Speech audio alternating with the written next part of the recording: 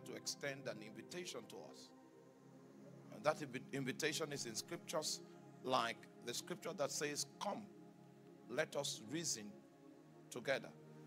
God wants to be in possession of your mind. He wants to activate your mind so that you can have the capacity to think his thoughts.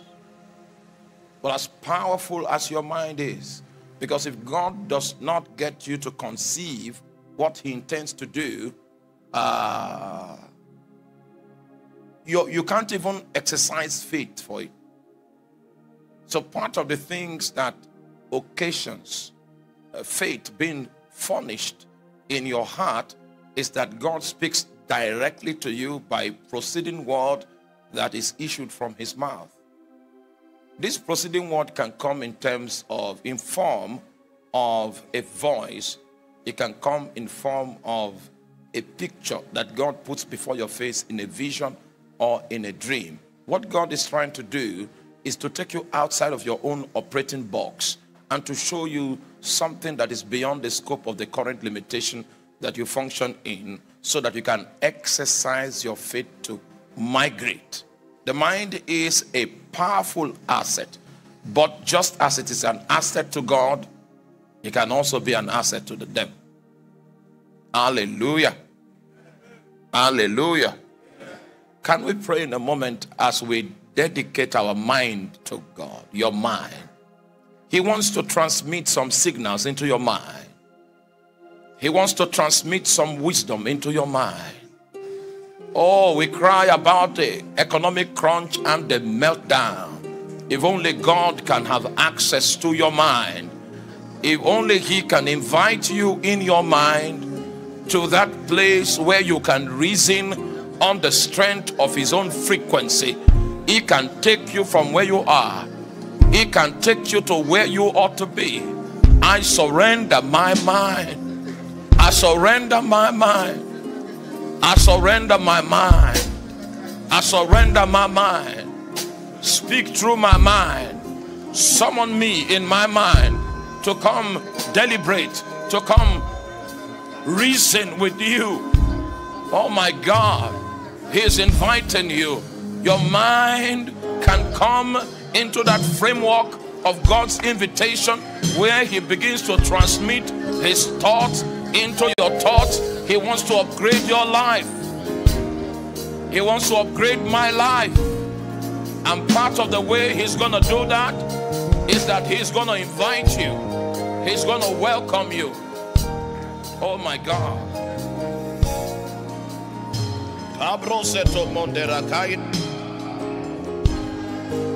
Escobria la bosantoria. Membro conte ezeka la bonda sike. Brascofa la musha la gata. La consele. Reco santoria. Reco se la banda. Reco macadala. Asesi. Alla bronde. Escoteli mahansoria. I casatala bonde. I la broscatelia. He wants you to come. Because he wants to reason with you. He wants to take you out of the reasoning that has been occasioned by your frustration, by your circumstances, by your situation. He said, come. Let us reason together. Let us reason together. He wants to cause us to be able to see from the perspective of his thought level. Come. There is an invitation. There is an invitation. So we submit our mind to the workings of his spirit. We submit our mind. Even today, we submit it. We submit it. Oh God, we give you glory. We give you praise. We give you praise. In the name of Jesus. The Bible says, I wish above all things that thou mayest prosper, even as thy soul prospereth. So the external prosperity that you can enjoy is dependent on the prosperity you enjoy in your soul. I've seen many people before that came for counseling. And if you attempt to take them out of their thinking box, and it is that thinking box that has confined them, made them limited, made them insufficient, and you begin to provoke them with a few questions that will get them to think outside of that box and to consider the liberty that God is offering us in his word, suddenly they snap. Because they like their box. They like containment. But if God is going to change your story, he gives you an invitation. He said, come, let us reason together. Go out of your own space of thinking and think on my frequency. The moment your mind can capture it, the moment you are able to conceive it, it is a possibility. So if God needs to break a yoke, the yoke is not totally broken if your mind cannot respond to the invitation that God is making available. If you cannot see what God is saying, you cannot be at home with the ideas he's bringing into your mind. Oh my God, oh my God, oh my God,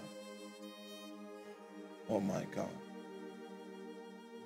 Once upon a time, someone came and I felt a witness in the Holy Ghost to help him in whatsoever he wants to do. That means the burden of sourcing funds, of making things happen, was taken from him, but he was still bound. He couldn't imagine that bondage, in the height of my goodwill, he could not be helped. Because he was bound, he was trapped down.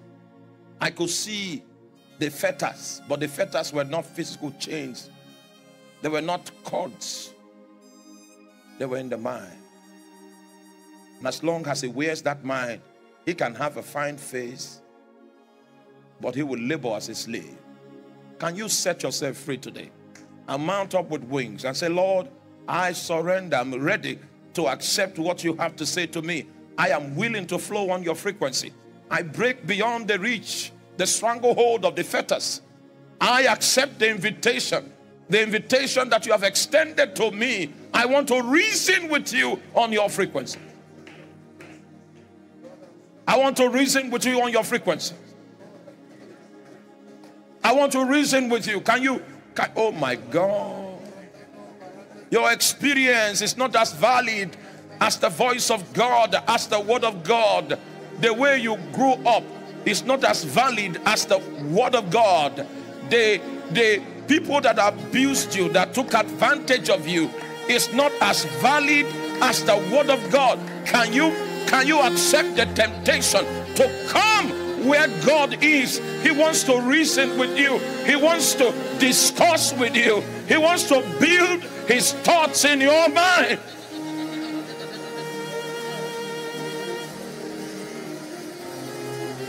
He wants to build his thoughts in your mind.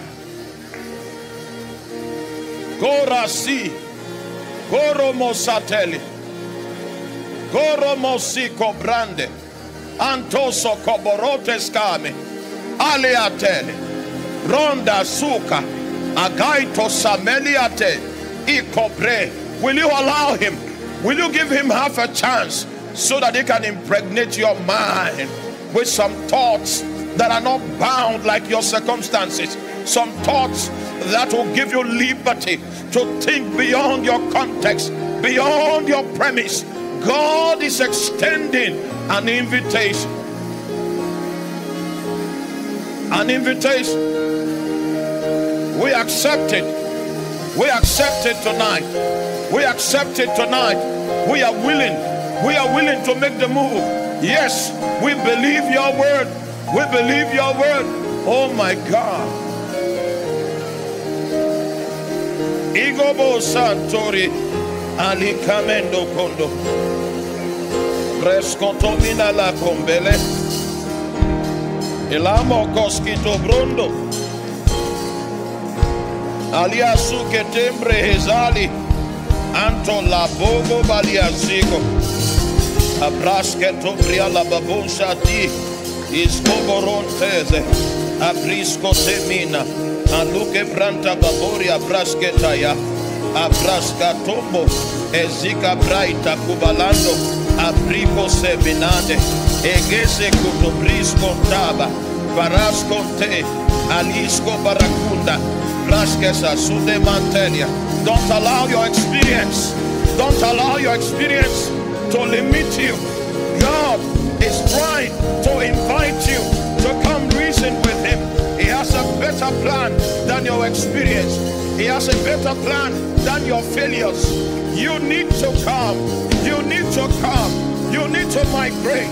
God is extending an invitation. Oh, Cabo Sisela, Fresco te parando compre, Yando da basucle fresque, La brasuca, Bala Masaita, Enta Mantondo, Brasesa Lico Bari, Askito Branta Baboria, Esia Cande, Atose, Abasiato. Did the doctor say you will not be able to have any child? Your fallopian tubes are not in good shape. God is saying, come. We can reason together. We can talk about this matter. Hey! Kakosano mande, Escoten, Esaminaila, Ebrotantela, Akaya Bonda, Akaya Bonda, Akaya Bonda, Akaya Samina Kande, Aplanda Baboria, Escateminose. You can come. We can talk about it. We can reason about it. I can show you my perspective. I can show you my opinion. Oh my God. Can you see? Can you see? What seest thou, O Son of Man? What can you see? What can you see? Come, let us reason together.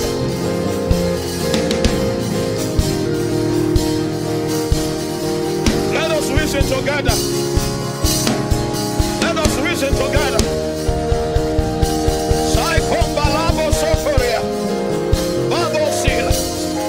When you begin to reason with him, he will tell you that your voice will be heard in the nations of the world. Men will be attracted to the deposit that he has put in your spirit. Come!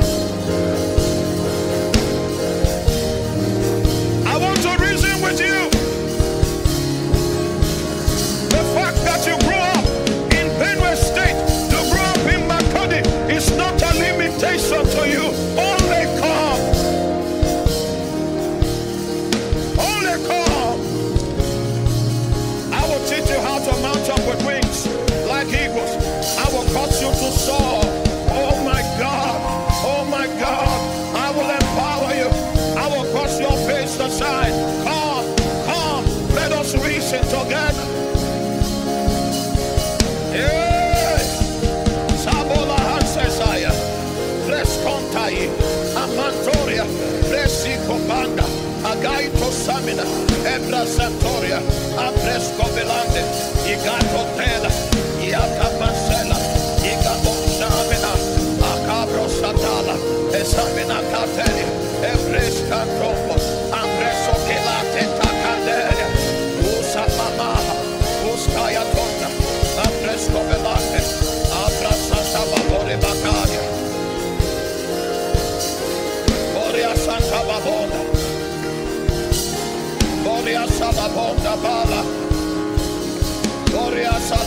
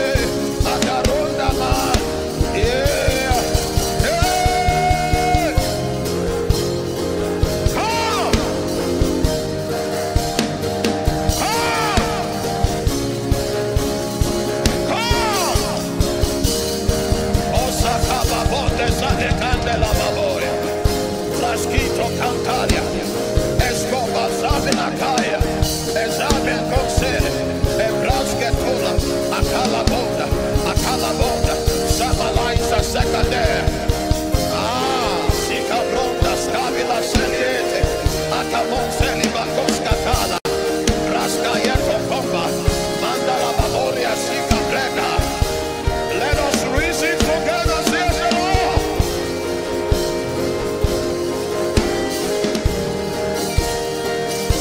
I have a plan for your life. I have a purpose for your life. I come to make you strong. Come. Come. Sabonaye. Asosenalia Casa Sosalabo.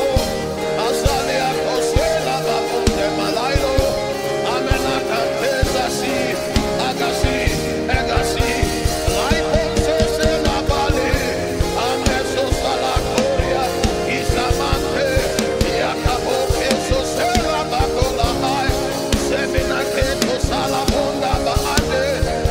Ay la la la la Siamamo. Sienta Kose Sana Bola.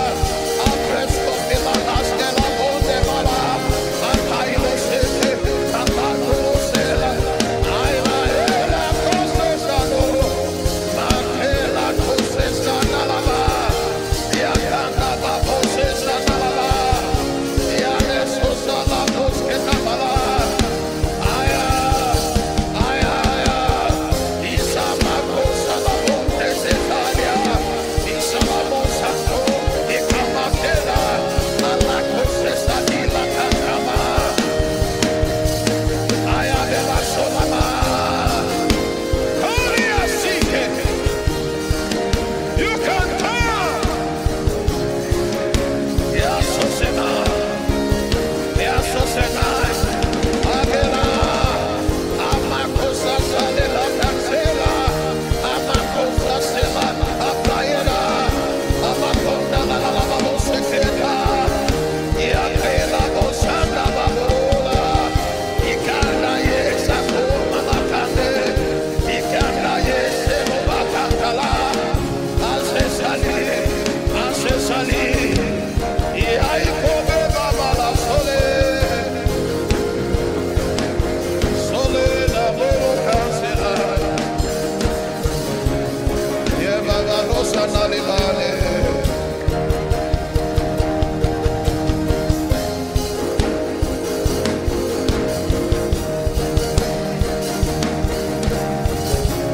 In the name of Jesus. Finally, 2 Kings chapter 7 verse 18 and 19. I'll show you what the devil does to the mind of the believer, how he puts him under pressure to accept defeat. And you must understand that the first premise and the first theater of warfare is in your mind. And the devil is aware that it doesn't matter how powerful your call is and the allotment that are associated with it. If he can play with your mind, you will reject your goodness, you will accept a curse. Satan is always playing tricks on our minds. For instance, in the book of 2 Kings, where I asked you to open, the Bible says, and it came to pass, as the man of God had spoken to the king, saying, 2 measures of barley for a shekel, and a measure of fine flour for a shekel, shall be tomorrow about this time in the gate of Samaria. This is a prophetic word. This is what God is saying. But in the next verse, and the Lord answered the man of God and said, now behold, if the Lord should make the windows in heaven, might such a thing be? God has spoken, and this man is questioned that even if God should make windows in the heavens, how can these things be? God, in the utterance that he gave, was attempting to take everybody in captivity out of his bounds. But there were men that were still bound in their mind, such that when the word of liberation came out, they questioned. Until we break the yoke that is on the mind, we will never mount up. Shall these things be?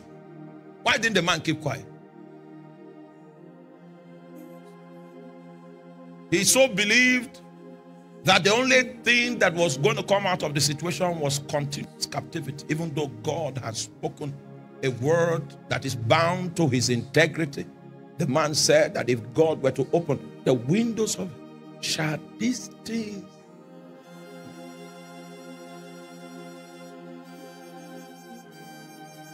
Will you accept tonight to go beyond the chains? You see, when we are done fasting, I will be in the office. You'll be coming with testimonies from, oh my, from February, March, testimonies.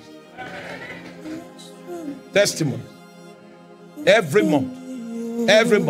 Because we're going to put Satan where he belongs, and we will give Satan no place.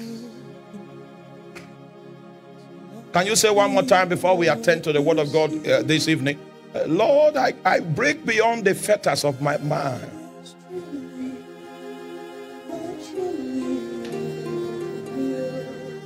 I go beyond the bounds of my mind. I accept your invitations.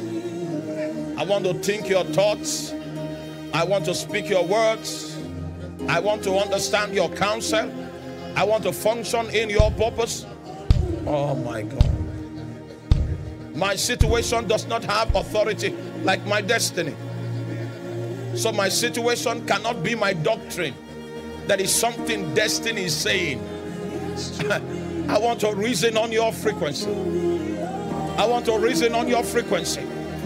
I want to reason on your frequency. I want to reason on your frequency. It's time for me to take a leap of faith. It is time for me to take a leap. I believe. Help down my unbelief. I believe. Help down my unbelief.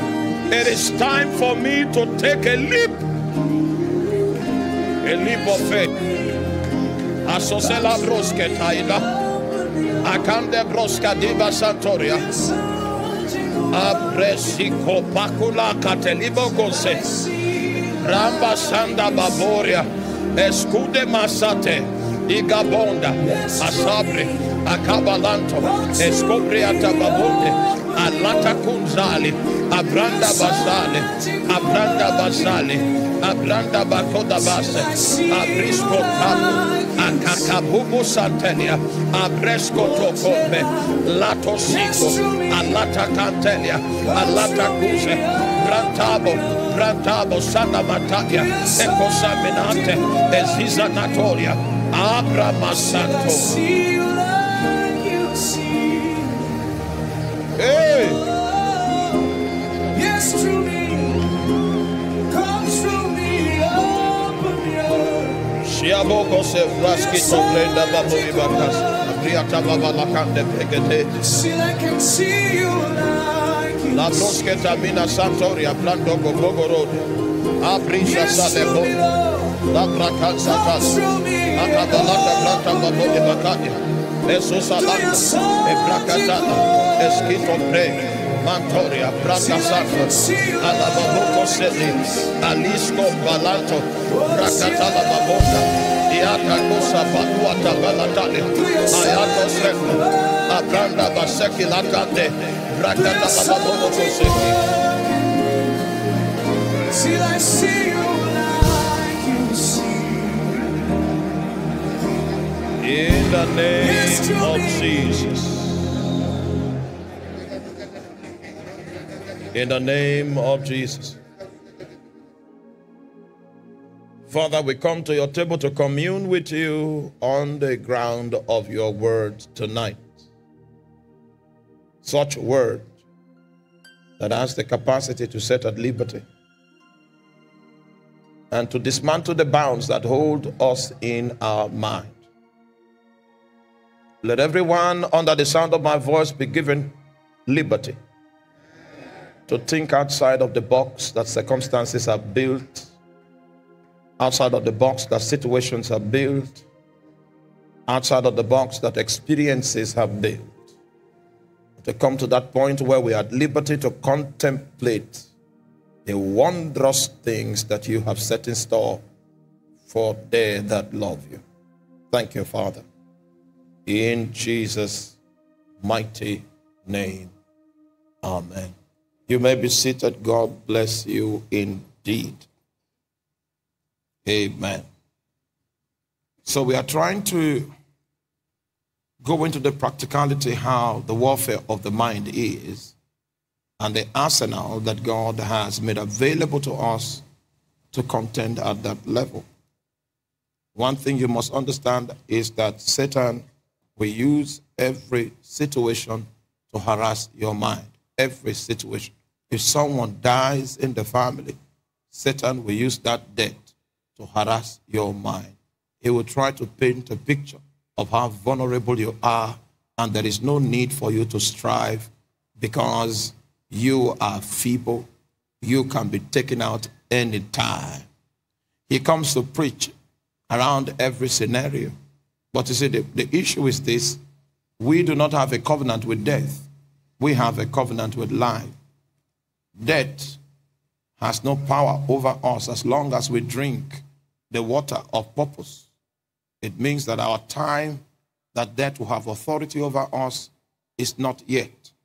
And what the devil does is that he begins to steal into your mind so that you begin to lose grip on the significance for which God apprehended you in Jesus Christ. My Father in the Lord always says, and I quote, that destiny is stronger than death. And the reason why he says this, the depth or the origin of this quote, is that he is a minister of the gospel somewhere in northern Nigeria, and he has been on the death list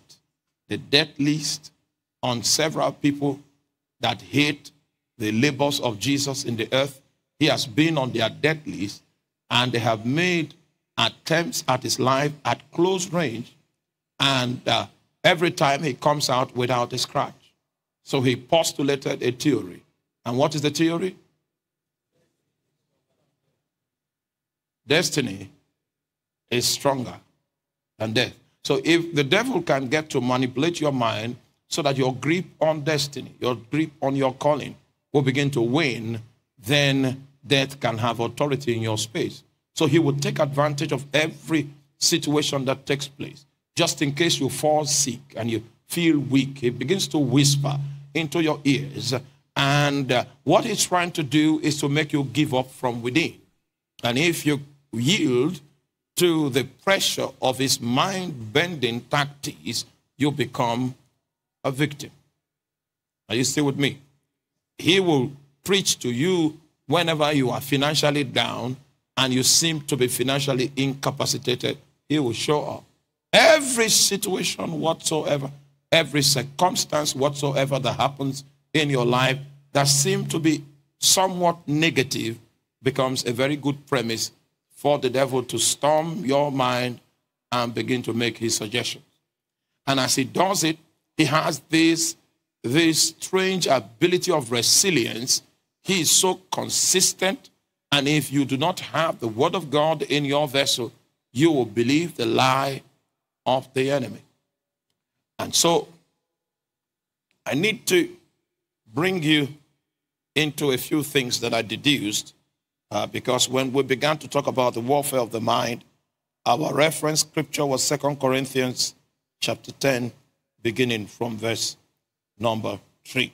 For though we walk in the flesh, we do not war after the flesh, for the weapons of our warfare are not carnal, but they are mighty through God to the pulling down of strongholds, casting down of imaginations.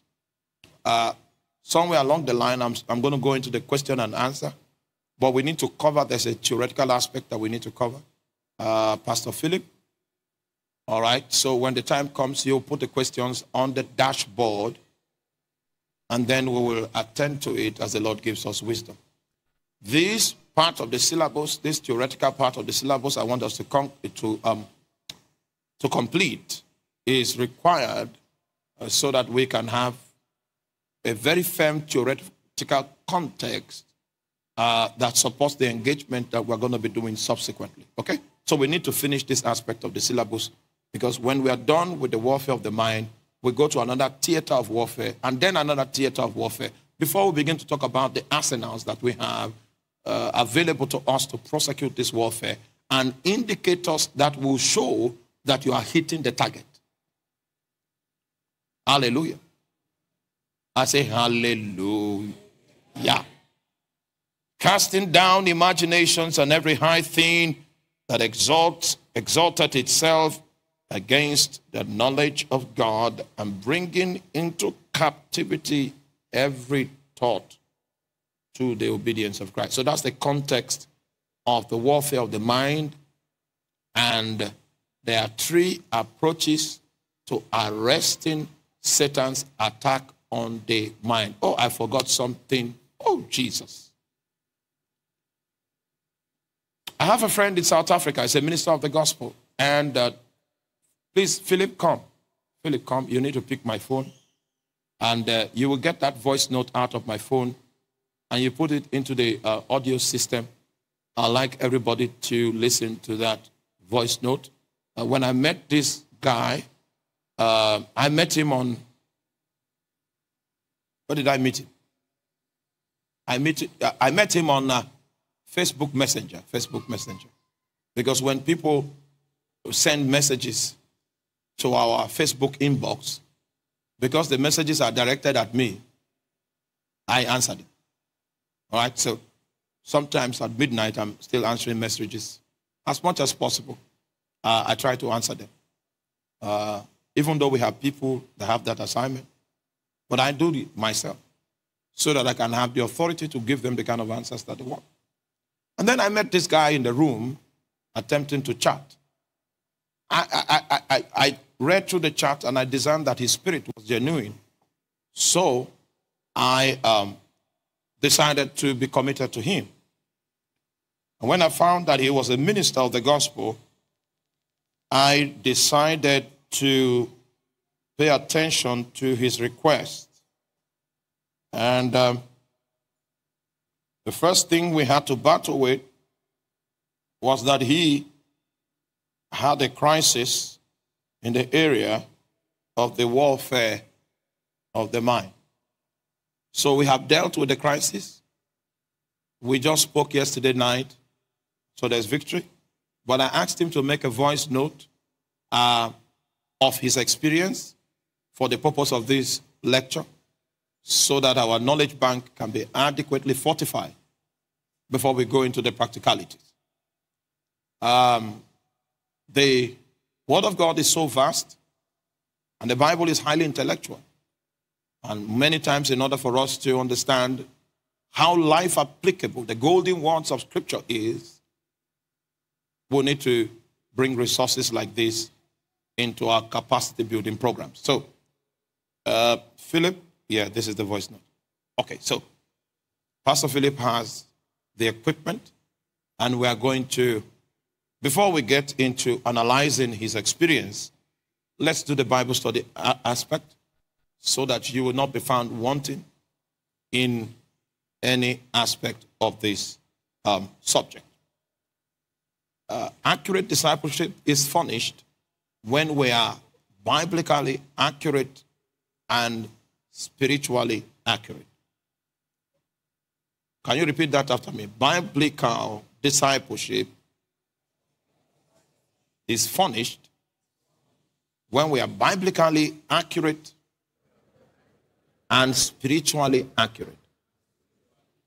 It is possible for me to be releasing doses of Scripture, and you have Scripture in your head, but you don't know how the practicality of the things that are in your head are. You are still as ignorant as someone that does not know, because what you have gathered in your head does not afford you the equipment needed for practice. So we are going to go into the knowledge aspect and the engagement aspect, and we're going to practice some of that before we leave today. We expect that before the week runs out, before next week runs out, you will begin to have testimonies of liberations, of liberty. And by the time we are hitting the month of June, your testimonies would have been quite significant. In the name of Jesus Christ. All right, so one of the things I want to bring to our notice about the warfare of the mind, number one, is that we cast out devils. And when you cast out devils, you expel demons through the agency of our authority in Christ Jesus. And when you expel demons, demons leave quickly, especially if your authority is valid, if your authority is authentic. Demons leave what? Quickly. Have you seen us cast out devils here before? The demons recognize our authority and they begin to tremble instantly. And will begin to issue commands. It's a good place to be, issuing commands to demons. It's a wonderful experience. And if you have not issued any command to any demon all your life until this time, we will create an atmosphere, an opportunity for the devil to hear your voice. And you will see the kind of ventilation that is administered to your soul when you realize that your words are not empty. If you are still with me, say amen. So we cast out devils using the instrumentality of authority, and such expelling of devils are instant. But we cast down strongholds. Strongholds are of the mind. We cast out devils, that is instant. We cast down strongholds of the mind. The difference between casting out and casting down. Are you here? Now, that's where I got casting down from. I got it from 2 Corinthians chapter 10, verse 5. Casting down imaginations and every high thing that exalted itself against the knowledge of God. Casting what? Down. You see, the thing about these arguments and reasonings that the devil brings our way is that they seem to exalt themselves over and above the authority and the place of the Word of God in our lives. So they are always trying to grow height. And the moment you consider the reasoning from the kingdom of darkness to be more valid than the Word of God, you become trapped in the manipulation that the devil has in mind.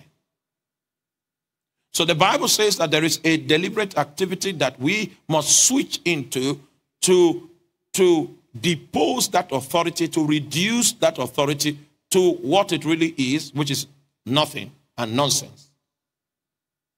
Through a process called casting down. Whereas casting out devils is instantaneous, casting down strongholds takes a process of time. That means it is something you will continue doing until you have reduced the height of that argument and it no longer stands in the way of your conviction. If you allow it lie, if you sleep over it, you will become a victim. And you will tell stories like there's a preacher, he said he had a vision, an encounter in 1980. And he saw in the city of Ayangba an auditorium that was 30,000 seater. Hallelujah. And he was the pastor of that ministry that had an auditorium that was what? 30,000 seater. And he wrote the prophecy in a journal, a very robust journal that was well secure. And anywhere there was a prayer meeting, he would go and read it out. That, oh, hear ye Israel. In your city, an auditorium will be built. And it's going to be 30,000 seater. That is when he got the vision. He went to everywhere people prayed and he shared the mind of God. Then Satan now reminded him of his poverty. Have you ever, hallelujah. There was one day Satan wanted to deal with me those days. I put 2 of my surviving trousers on the line.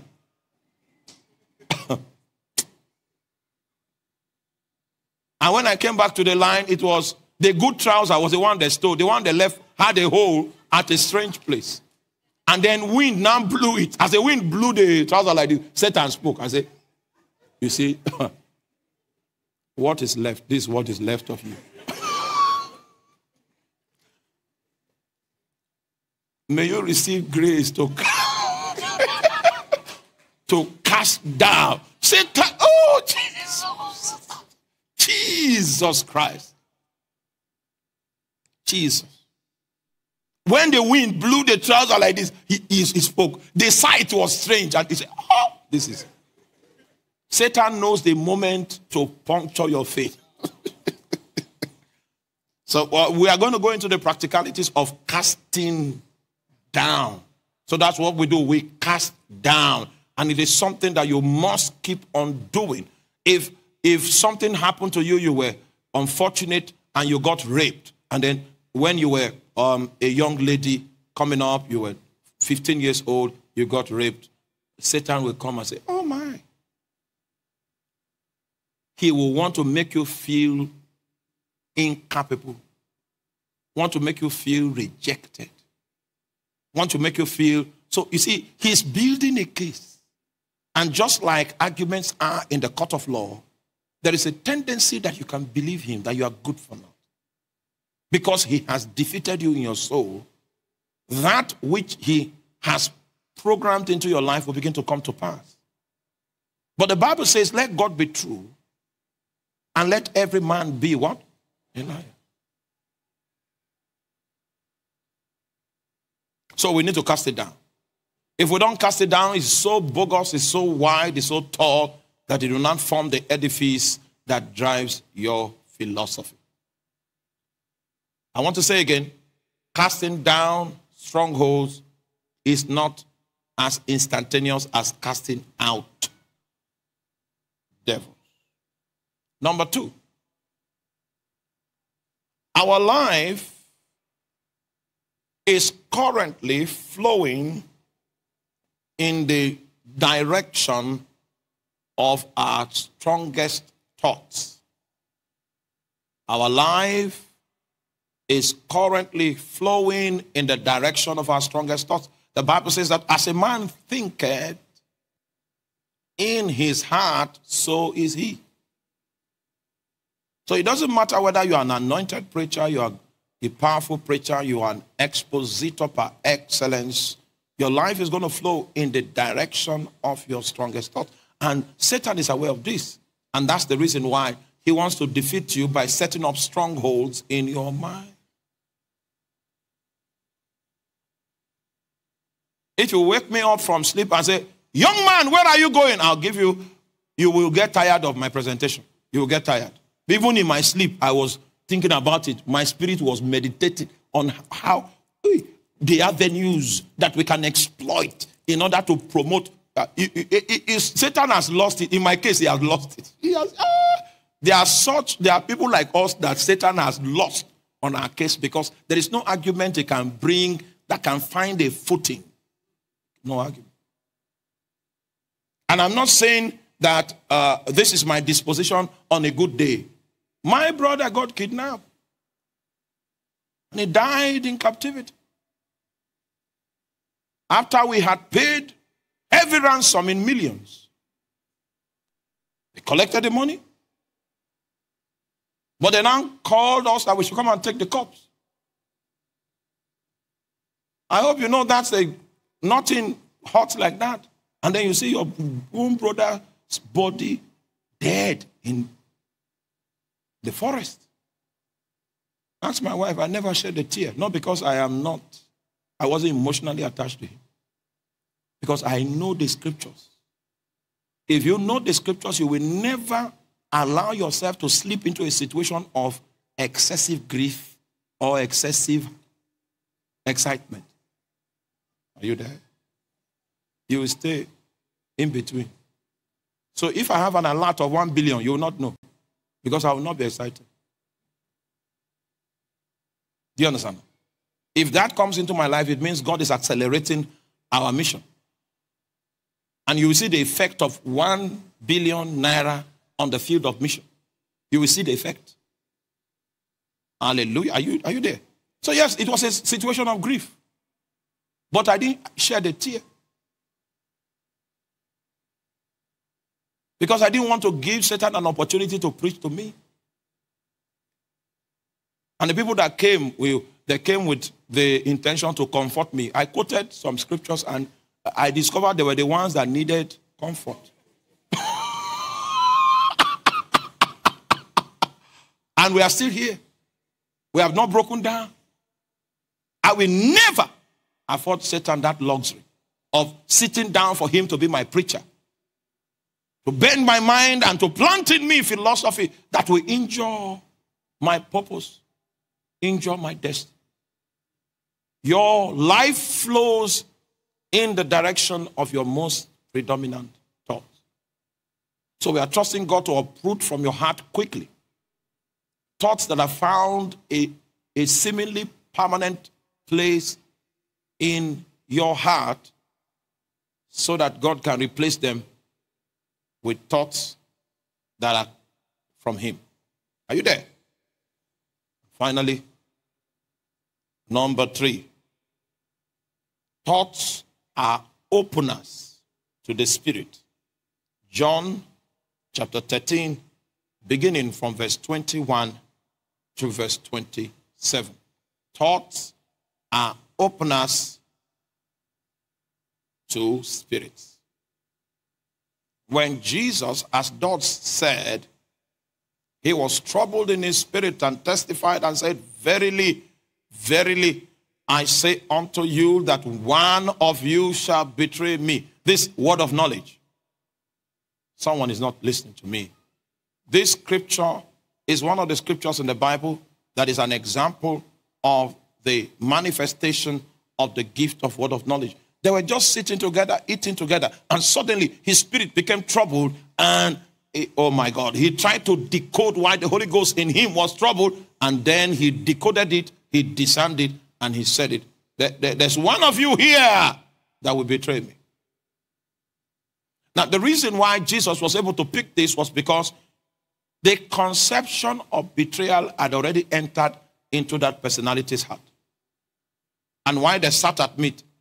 Evangelists, I don't know if this has happened to you. You just sit amongst a people and you know their thoughts. It happens, not every time, but it happens to me sometimes. I just came into one place, I saw some brethren sitting down, and as I came into their midst, I just knew that it was me they were talking about in the past 45 minutes.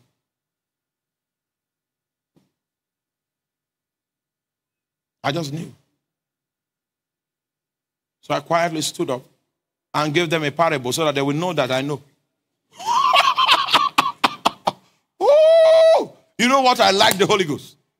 Jesus was eating, and then the traitor that had begun to meet people behind the scene on how to betray him joined the fellowship,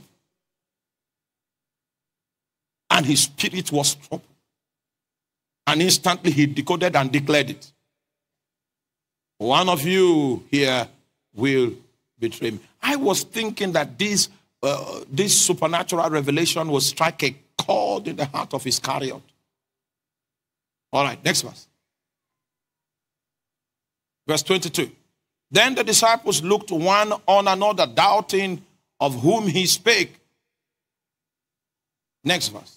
Now there was leaning on Jesus' bosom one of his disciples whom he loved.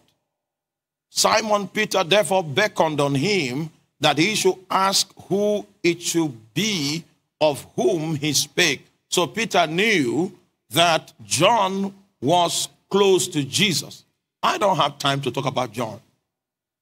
So he touched him while they were eating. He said, "Find out." So John now used his intimacy. A man that is intimate with God can always find out. God has no favorites. God only has intimates. The point is this: you will decide if you are God's intimate. And if indeed you are, you will find out.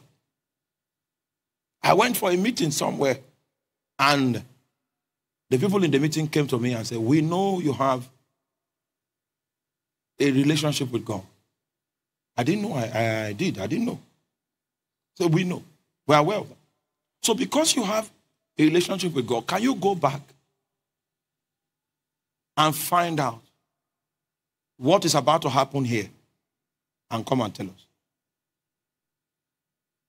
Hallelujah. That was a great responsibility. So what I did was I didn't come home. I went and took a room in a hotel, and I was rolling on the ground, begging.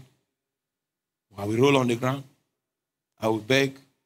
And I did that for how many hours? For about 8 hours, rolling on the ground. And the 8 hours took me to like 3 a.m. in the morning, and then Jesus now shows up. The one that is intimate can always find out. But that's not where I'm going. So Peter began to beckon on John. He then, lying on Jesus' breast, said unto him, Lord, who is it? Jesus answered and said, He it is to whom I shall give sup when I have dipped it. And when he had dipped the sup, he gave it to Judas Iscariot, the son of Simon. And after the sup, Satan entered into him. First of all, it began as a thought. Secondly, that thought became an opener. And Satan did what?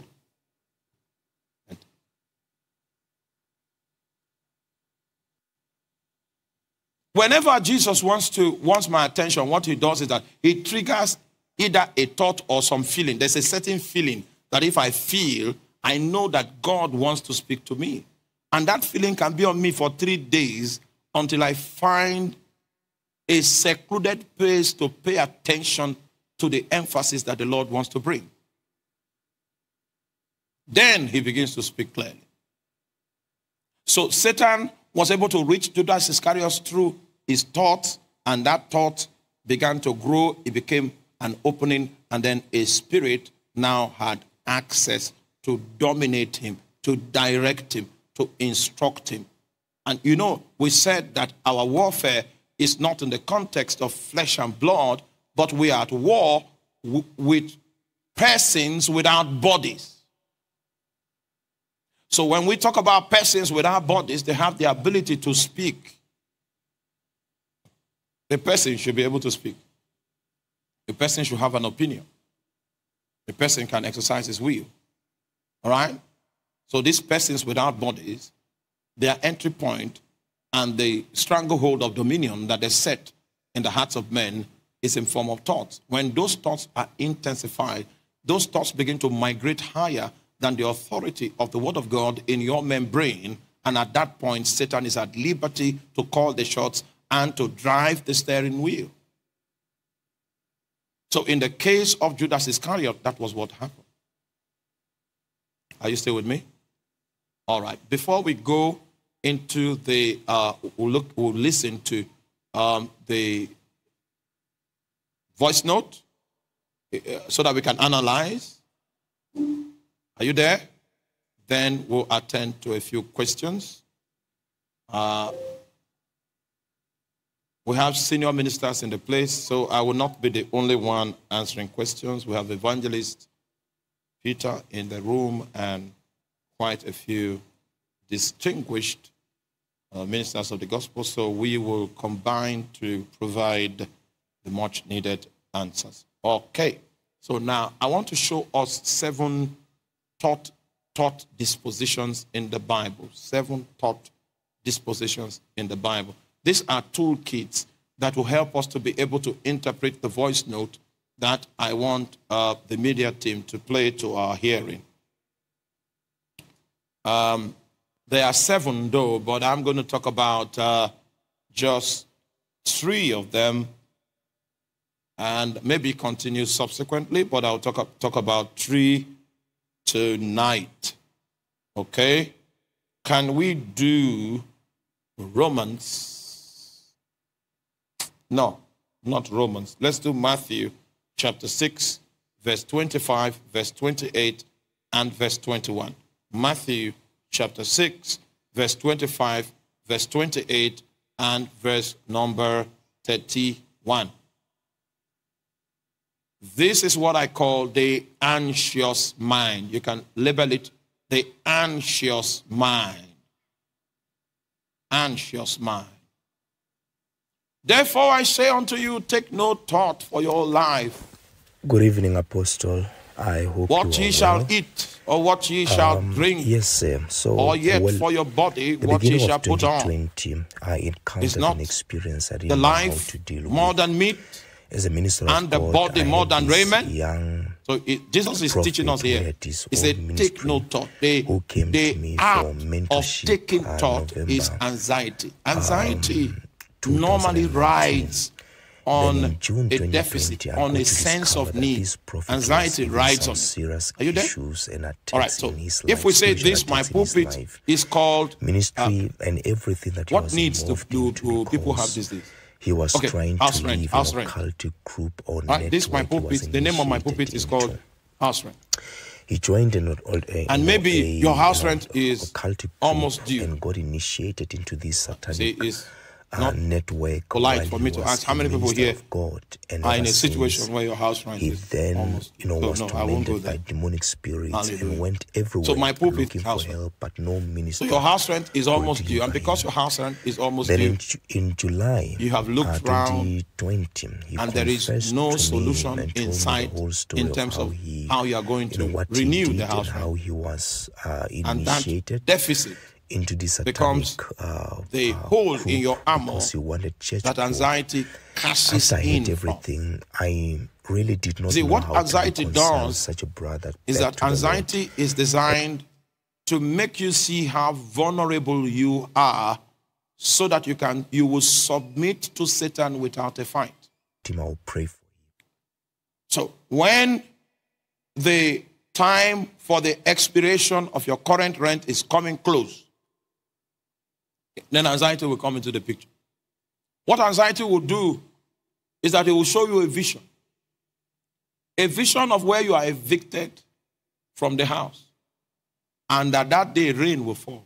As they are moving your luggage, your television, anxiety will show you that the moment you got out on the street, rain started falling, and your computer went bad, your laptop went bad, your iPad went bad, your television went bad, and your Vitafoam got soaked and became a coat of many colors. That's what anxiety will show you. Anxiety will so make you afraid that you will submit in defeat even when Satan has not physically started fighting you. So the object of anxiety is to bring you to a point of surrender. And so Jesus is teaching here, and Jesus says, take no thought for your life. What ye should eat, what ye shall drink, and what for your body, what ye shall put on. Then he tries to bring us into the realm of reason by saying, it's not the life more than meat, and the body more than raiment. Okay, that's 25. I said you jump to 28 then. Jump to 28. And why take ye thought for raiment? Consider the lilies of the field, how they grow. They toil not, neither do they spin. Jesus is still attempting to address anxiety. Verse 31 there.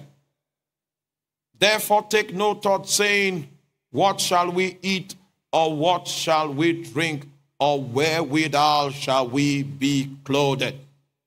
Jesus is still addressing the issue of anxiety. So go to the book of Philippians chapter 4, beginning from verse 6. So the first mind that I'm showing you here is the anxious mind. And that's what happens when Satan cashes in on a situation that seems to suggest a deficiency, a deficit, an incapacity. Satan takes advantage of that situation. You're already at war. And this scripture, this presentation that Jesus does here, It's an invitation for us to guard our mind with accurate reason, accurate thinking that upholds God's fidelity as a weapon and a shield against anxiety. When people are anxious, they take steps that are not rational. When people are anxious, they surrender to the devil's intrigues even without exercising their faith. When people are anxious, they take upon themselves fetters and handcuffs and put on their hands and submit themselves bound to the devil. Are you there? Okay.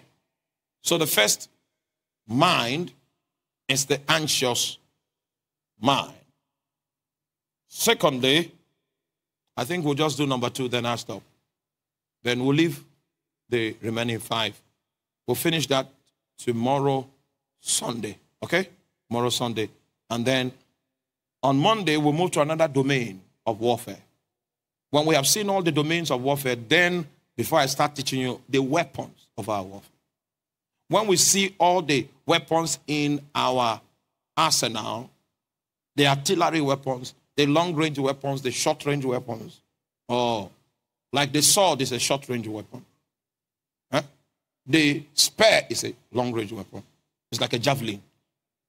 All right? So there are different types of weapons for different types of circumstances. And then you'll be taught how to engage and how to use the weapons. How to use the weapons. That's the aspect that I'm waiting for. How to use them. How to use them. Then I'm going to bring my wife. We had some experiences as a married couple. Young couple growing up in ministry. And she will now give us, when we go into using weapons, I will call her to come and testify about a situation, a tragedy that we experienced, which was occasioned by warfare. Right? But that tragedy became the source of our strength. We ride on the strength that we got because of that tragedy. Spiritual warfare is real, and every believer must be equipped and trained to be able to bear spiritual arms. Because in 2023, we will put Satan to flight. Satan thought that at the end of that battle, that we would just fall down and say, So if Satan had known, he would have spared us that battle. Because we went and checked our weapons and we sharpened them. Now, we no longer wait for him to come. We take the fight to him in every nation of the world that God has sent us. So I tell you the truth, I've heard, you are a dead man. I've heard it in Wari language. I heard it in South African language. I heard it in Zimbabwe language. And even crossovers. One said it. Because Satan is tired. We want to make Satan tired in the name of Jesus Christ. All right, so Philippians chapter 4, verse 6. I'll stop with this scripture. This is still about anxiety. He said, be careful for nothing. Give me this scripture in NIV. NIV. At the end of the meeting, I'm going to pray a powerful prayer. And that prayer, or I will call the evangelist to pray the prayer. The idea of the prayer is to do damage to anxiety. And just in case you are listening to me online, you are a bag of anxiety. Anxiety has been haunting you. You created an accommodation for anxiety. You have a room in your house that is for anxiety. You have decorated it. You say, okay, now I accommodate you. I give you space. I know you are part of my estate. And so this is your own corner. We will evict that your unwanted tenant tonight under the influence of the anointing in the name of Jesus. All right, this is NIV of the same scripture. It said, do not be anxious about anything, but in everything by prayer. According to the NIV, according to Philippians chapter 4, verse 6, anything that is supposed to make you anxious is the same thing that should draw you to prayer. So the response to deficiency, deficits, insufficiencies should be prayer and not anxiety. The same things that should make you anxious as the same insufficiencies that should push you into prayer. He said, do not be anxious about anything, but in everything by prayer and petition with thanksgiving. Present your request to God. Okay. You will think that in this prayer, when you are praying, are you there? There is a challenge, there is a need, and anxiety is hoping to take the stage and bring you into captivity, but you found prayer and you began to address the issues in prayer. You will think that after prayer, God will solve the problem that was opening the door to anxiety. That's not how God does. Now, the next verse, let me show you how God does. And the peace of God, the first thing that God does is that when you contact him, he now ministers peace into your heart. And according to the Bible, that peace is a burglary proof for your heart and your mind against anxiety. What he does is that he makes a proof, anxiety-proof situation by administering peace into your vessel. So what God did in this situation is not to change the situation, but to change you. Please help me tell your neighbor. Many times, God will not change the situation. What God will do is to change you by ministering peace, such peace that transcends all understanding. The Bible says, yeah, preach. The Bible says, yeah, you see how difficult it is to preach? I'm telling you what to say and you are already over. The Bible says, it will guard your hearts and your minds. Hallelujah. So this peace that God is going to release from heaven is a burglary proof on your heart and a burglary proof where?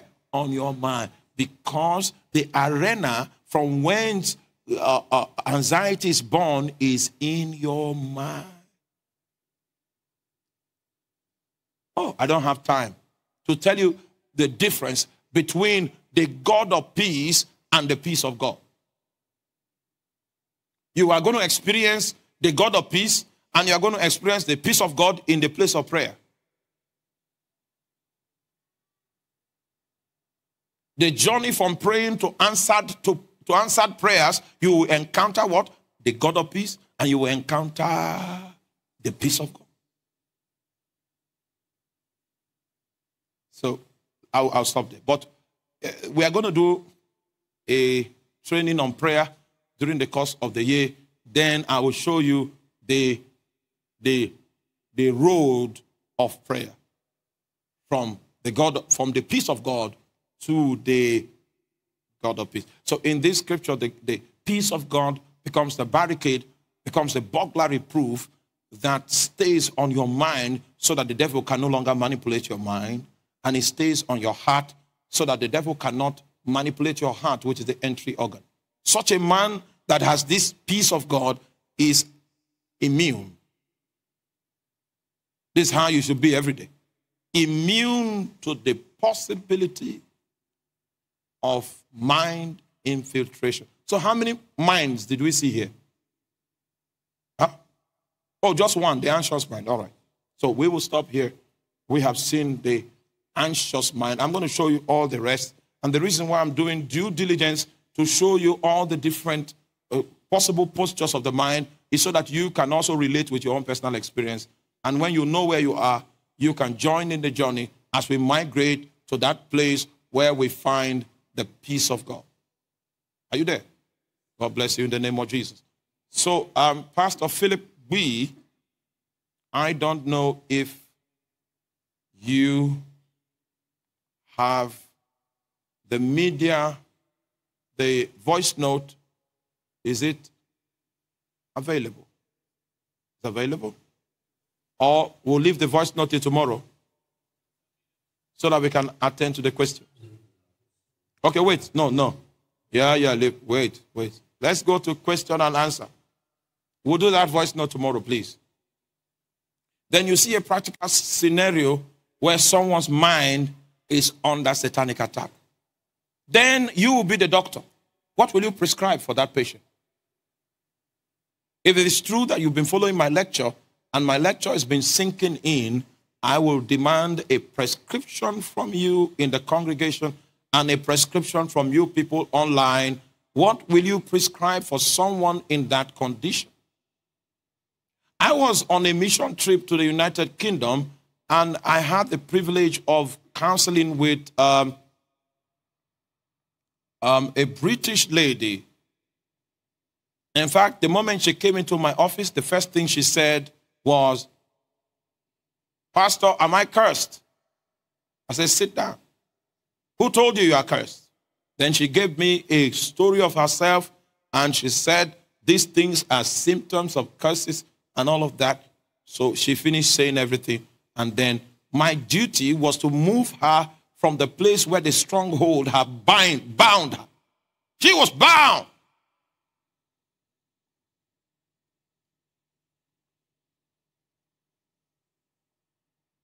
So I interviewed her for a moment, and I found out that she was dedicated to a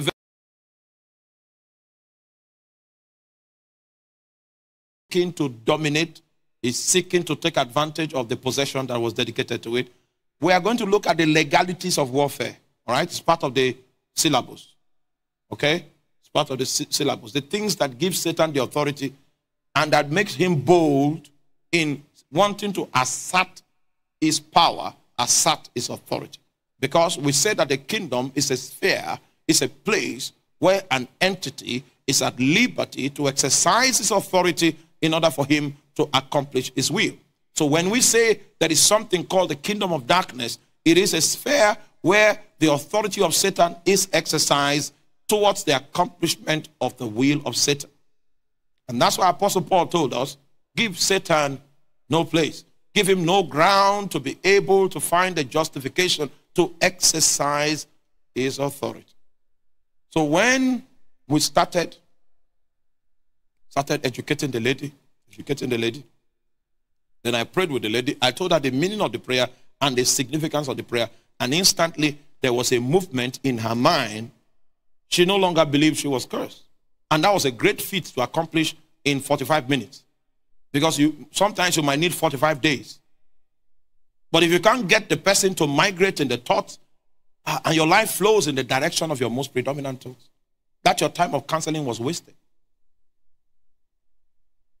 In order to keep in touch with her, I gave her my cell phone number. I said, you don't call this number, just send me WhatsApp messages about your progress. 2 weeks later, she sent all the curses again. I said, ah! I saw Satan was walking over time.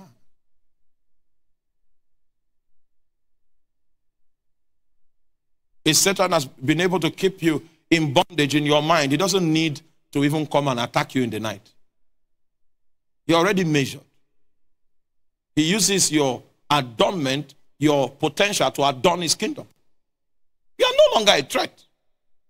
All he needs to do is to send the spirit called fear to intimidate you enough in the night. And then when you wake up, you even say, sorry. All right.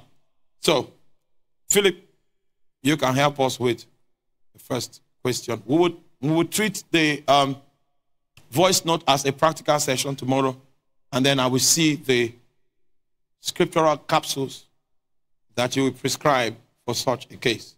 Don't be afraid of trying. The only problem you will have tomorrow is that you refuse to talk. That's the only problem. Because we'll send the microphone around, then we'll get you to talk. What do you think? What will we do? Because we are hoping that every one of us will become a counselor. As we go out into the broken world to bring salvation, the knowledge of salvation to the people in this city, and indeed we'll do that. From international market to modern market to the streets, we'll take the gospel. And you'll find people that Satan has already defeated before Satan appeared. You must be equipped with what it takes to stage a migration. Bring them to that point where they are assured of the victory that we have in Christ Jesus. If you lose in your soul, you will lose on the ground. So first question, you can put it on the screen. I don't know if the people on site sent questions to Pastor Tony. Pastor Tony, did any question reach you? No question. Means all the guys on site are up to date with understanding. Hallelujah. All right, this is the first question. He said, when I pray, I hear voices that sometimes say, I'm just wasting my time. What's the name of that? Mind bending. Is there anybody in the congregation that has had any similar experience to what this person is trying to describe? You hear a voice saying, you are just wasting your time. Okay. So, Exodus, can you pick a microphone and give it to that young man? Let him tell us his experience, because we are trying to make this session as practical as possible. As practical as possible. Young man, can you lift your hand so that you can be equipped with a microphone? You must not remain in that condition. It's an emergency. Hallelujah. Yeah, what's your experience? My own experience, when I kneel down to pray, I desire to pray long.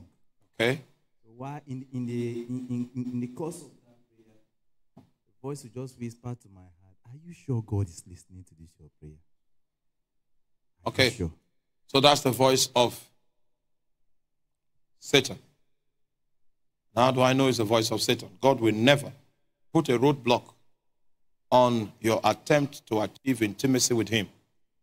Are you there? It's the voice of Satan. We have not entered the lecture on how to deal with the voice yet. You just come down. I will teach you how to handle it. And if you master the things that we're talking about, before June, you'll be looking for Satan, and you may not even find him in the room. Satan is afraid of people that are enlightened. He likes ignorant people. He flocks around them. He stays with you, takes one of your rooms, and is an indigent of your compound.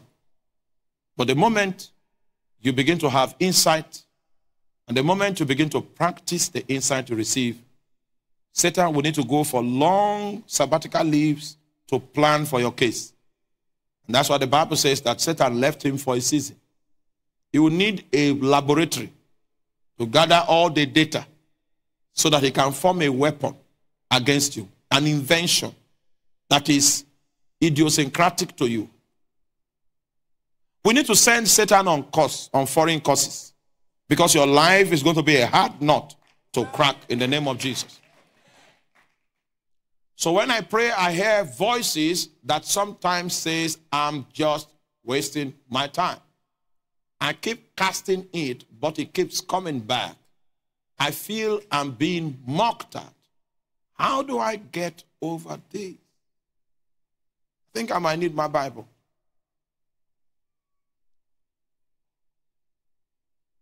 Let me get my Bible. So I'll answer this one. Equip evangelist with microphone. He will also make a contribution so that, because these are basic things that each and every warrior has been educated on. All right. First thing that you must understand is this. There is a relationship that exists between the human heart and the human mouth. For instance, in order for you to contract salvation, salvation is available because of grace. Grace is a conduit that brings the availability of salvation. In order for you to appropriate what grace is bringing, you will need to exercise your faith. When you exercise your faith, you can lay hold on what is coming to you through grace, and it becomes yours like a possession. So in the procedure that leads to our salvation, in the book of Romans, chapter 10, verse 9 and 10, you will notice the scripture says that if you confess with your mouth the Lord Jesus and believe in your heart that God raised him from the dead, thou shalt be saved. This is the golden scripture. The next scripture attempts to explain to us why the previous scripture is true. It says, for with the heart man believeth unto righteousness. The capability of your heart is believing. And the capability of your mouth is confession. You see, in this contract, your heart is capable of believing while your mouth is capable of confessing. Okay, let's do something practical here. Exodus, get the mic. Give it to anyone in the congregation. Maybe someone on this row. Right? Okay. Yeah, so you tell us your name. What's your name? All right, your name is Ezekiel. Now, Ezekiel, I'd like you to do me a favor. Any instruction I give you to do, just do it. Okay? Count from 1 to 10 in your mind. What's your name? All right, so where did you stop in your counting? It stopped at 5. Because the moment you try to think, the moment you try to speak, to confess, you will stop thinking. It means that the authority in your mouth is more than the authority in your mind.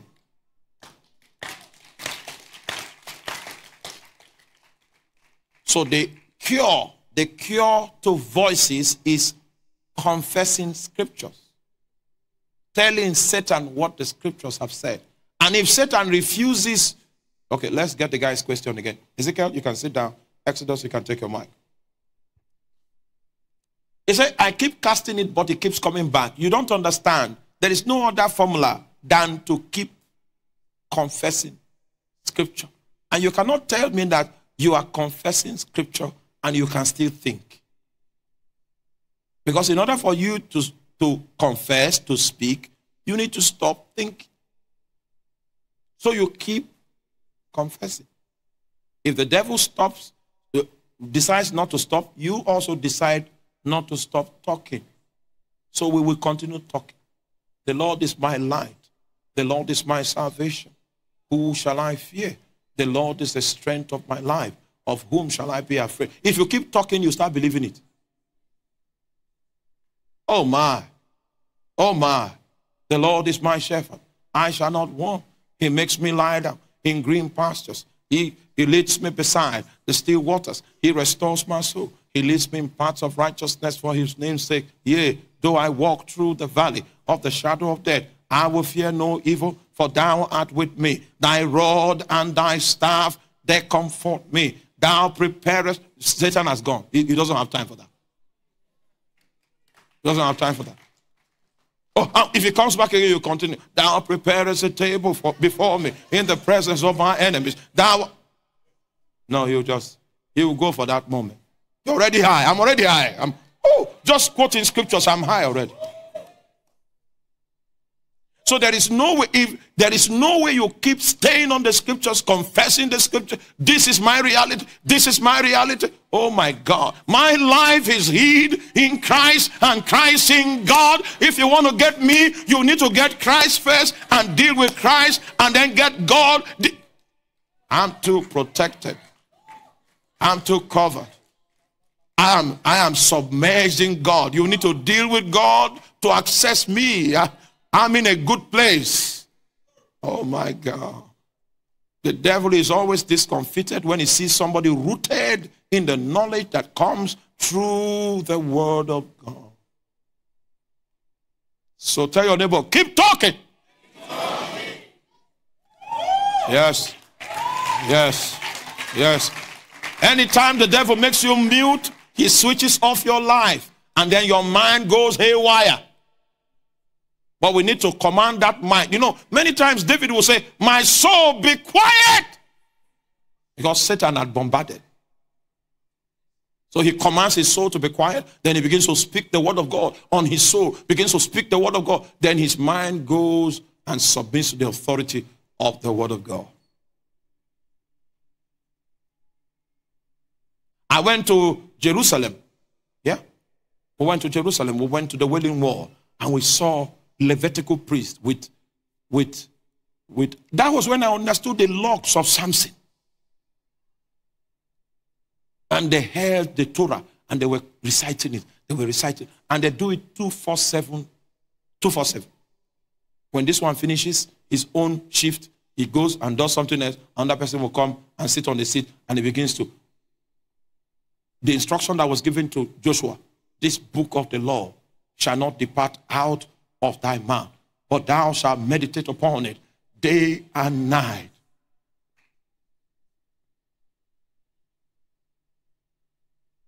The moment you begin to meditate upon it day and night, the Bible says you will observe and to do according to all that is written therein. Then God's part of the business will switch on. Then He will equip you with the grace to make your way prosperous, and you will have good success. So I saw them doing that practically, reciting the Torah facing the wall. And it goes on for 24 hours. In fact, before you can go touch the wall, you must wear, what do they call, what's the official name for that?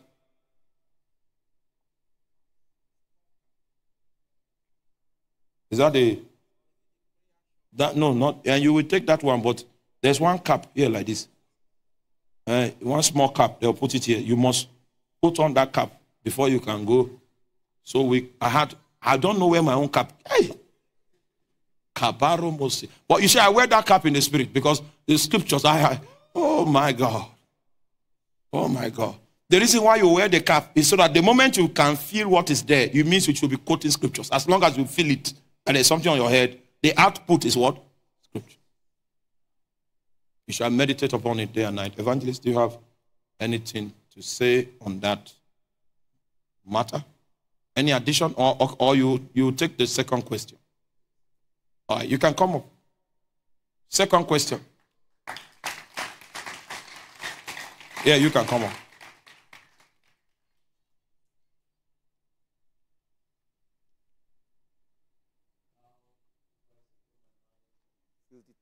Can you switch on your microphone, please? This question reads, how do I secure my mind from filthy thoughts influx? I was strongly, chronically involved and invested in sexual immorality before rededication to Jesus. Well, there is a connection. It's still the same thing. It's still the same thing. There's a connection to the first. Can you labor to get all the scriptures that speak about your status in Christ Jesus?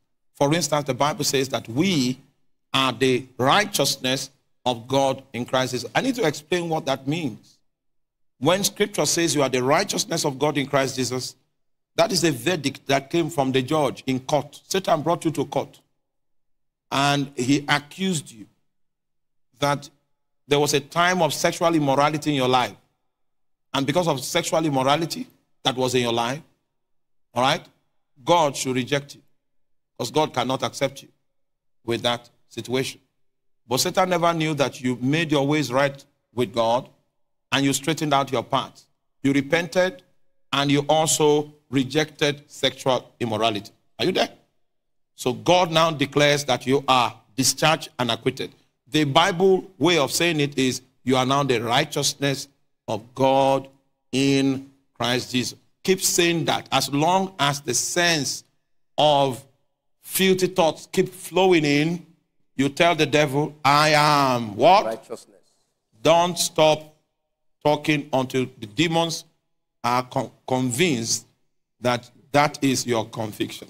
Okay, the evangelist. That's still the same process that Paul pointed out in 2 Corinthians. You know, he said, bringing every thought to the obedience of the knowledge of Christ. Of the knowledge of Christ. So one of the things I think is also necessary is you don't confess what you don't know. So we must labor in the word. The reason why some people become mute when the devil becomes too suggestive is because they lack scriptures. If you have invested so much in banking so much scriptures in your mind, you will discover that scriptures will flow naturally. So when you begin to do that, it means that there is no thought that is permitted to precipitate your mind if it is not in obedience to the knowledge of Christ. That is what it means to cast down. And like Apostle said, you see, if you follow the teaching very well, you will discover he said something.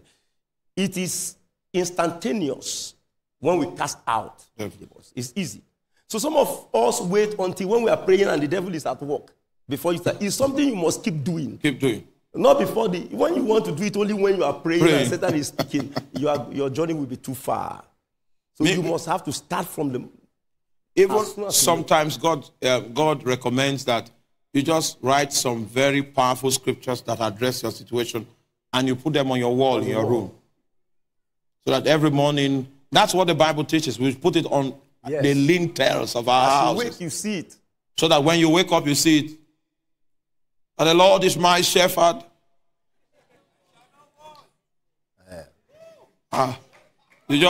It's everywhere.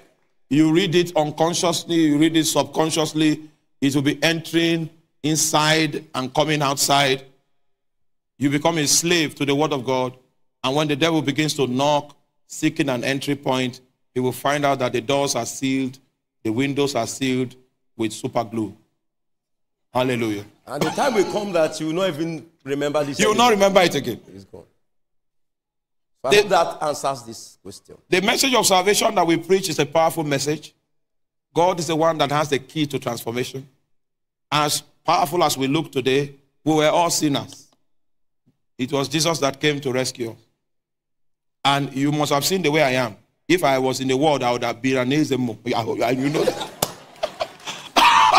I would have been putting my back on the wall and disappearing. That's what I would have been. But here we are in the name of Jesus. So you take the next question and then you lead us in a prayer to dethrone the strongholds on the mind. Okay, let's just take one more question and then we'll pray. Please, can we have the next question?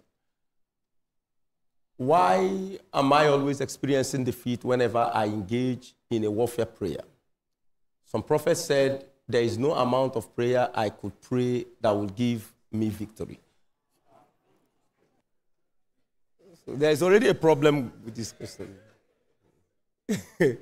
The prophet is a charlatan. So you see, the thing is that one easy way to assess victory is when you even hear Satan speak, because he doesn't speak the truth.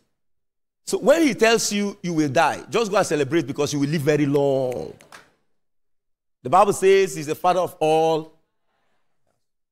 So when a prophet tells you that there is no amount of prayer that you pray that will give you victory, that's already a lie, and it is contradicting the word of God. Is that not so?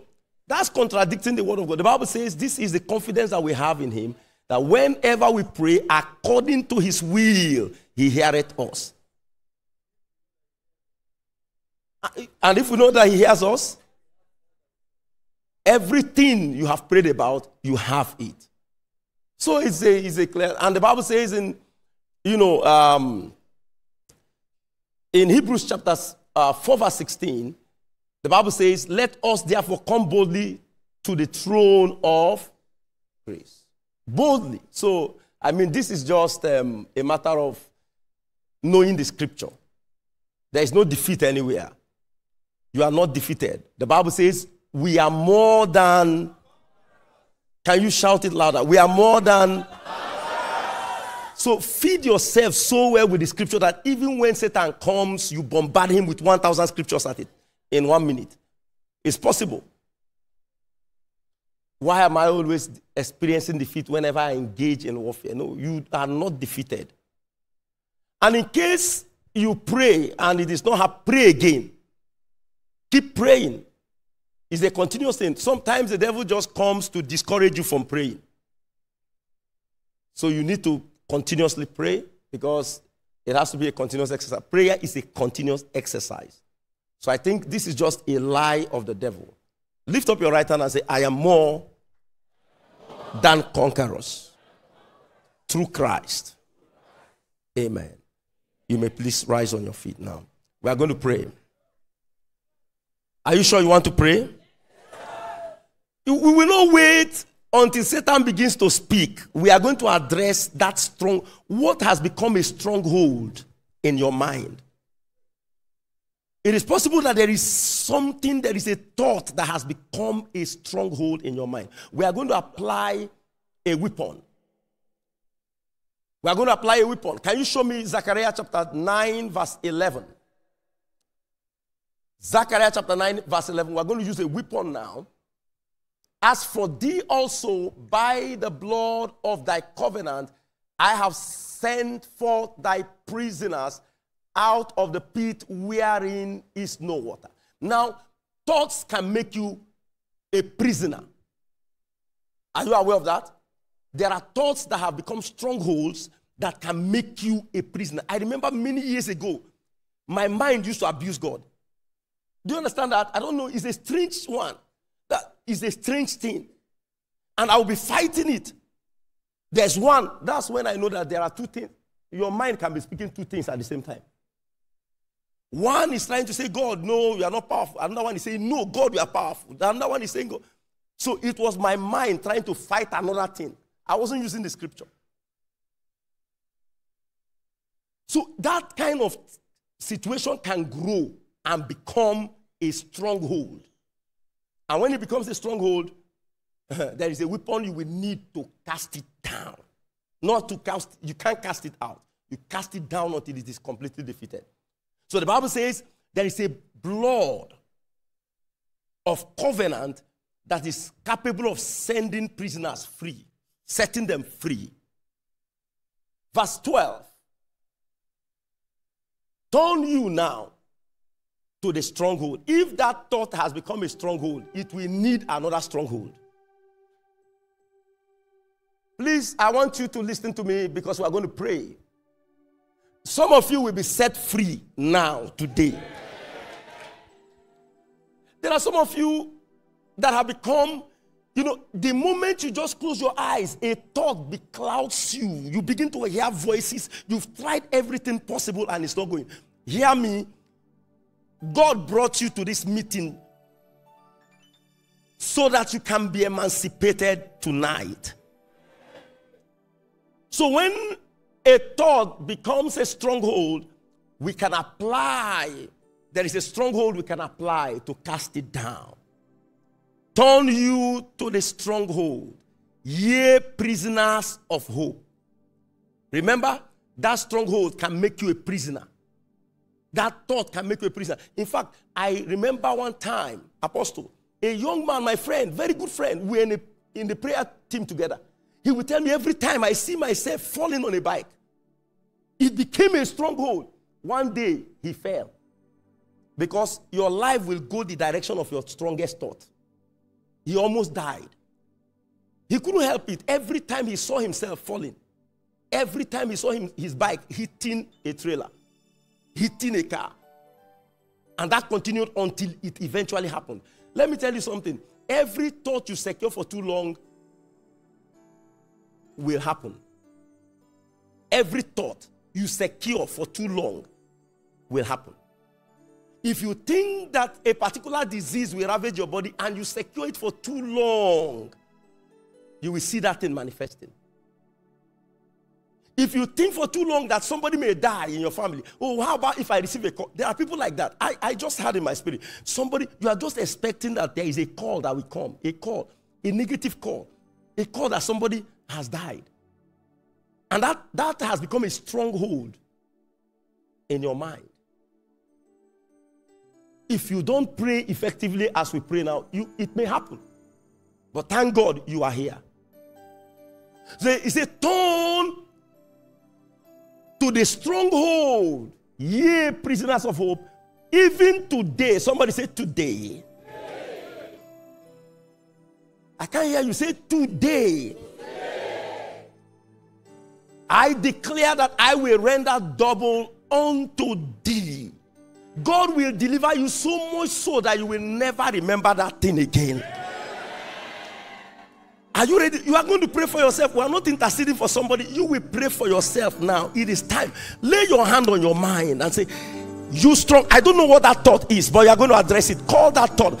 Say, I apply the efficacious blood of Jesus to cast you down today. I defeat you today. You thought of untimely death. You thoughts of immorality that have become a stronghold. I engage the stronghold of the blood against you. You thoughts of unpleasant news, receiving news of calamities and problems. You thoughts that have imprisoned me, that have imprisoned my mind.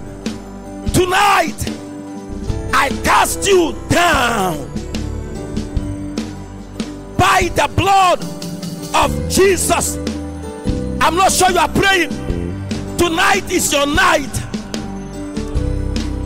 Hey, Basketolia, that anxiety that Satan has planted and it has formed a strong opinion on your mind, cast them down now. I want you to pray. Pray. Lift up your voice and pray. By the blood of Jesus. By the blood of Jesus. Every immoral thought of ending in penury, thought of dying young, thoughts of contracting deadly diseases, thoughts of receiving unpleasant messages from family members, thoughts that have become a stronghold. As I lay my hand on my mind, I cast you down. I apply the stronghold of the blood. I set my mind free. Today, you weird thoughts, you thoughts that are hairwired, you disjointed thoughts, I address you. Take up Asata, Aketo, Bazetoli Bataya. Pray. Zambretosa, Eles, oh Yake Batona. Can I hear you pray? Pray for yourself. Every wandering thought, every thought that brings dryness to my soul, every thought that quenches my fire, I apply the blood of Jesus. Can you apply? The blood of Jesus is a stronghold. My God, can I hear you pray? Can I hear you pray? Those thoughts must be cast down. Casting down imaginations. Casting down imaginations. Casting down imaginations. Zela palekola. Babo sobrete. Casting down imaginations. And every thought that exalts itself above the knowledge of Christ and bringing them into captivity to the knowledge of Christ. Pray. Are you sure you are praying? Te barota.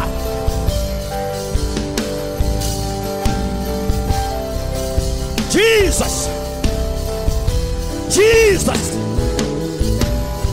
Babo sobrira. Maneko zebreta.